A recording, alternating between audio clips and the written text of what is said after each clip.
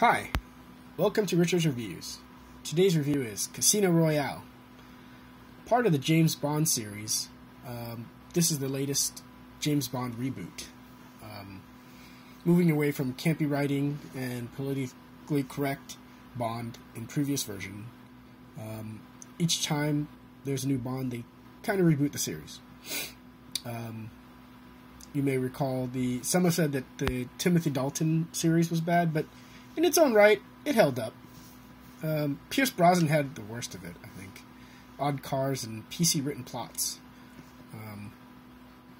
This version, featuring Daniel Craig, is a very dark and seedy version of Bond. Jokes are subtle, if any, and the action is raw with a lot of close combat.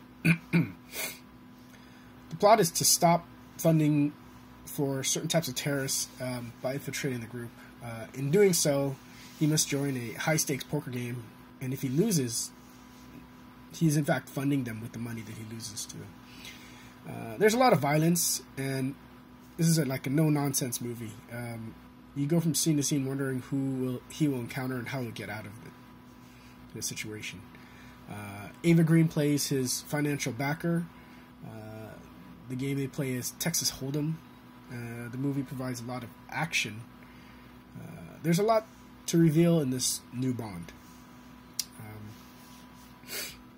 The front cover only shows Craig as Bond at the table gambling. Inside is the Blu-ray and special features disc. You see each of them as an image for each disc. On the back is a short description of the new Bond and some technical stuff on what each of the discs are. Rating for this movie, 3.5 stars out of 5. A fairly violent movie with some torture scenes. Beware of letting little kids watch. It definitely pushes PG-13 rating pretty heavily, considering the graphic nature of the movie situations and scenes. I thought it was rated R. You like adventure, action, and suspense mystery, then this movie's for you. Check it out. Thanks for watching. Add a like, add a comment, subscribe. Check out the other reviews.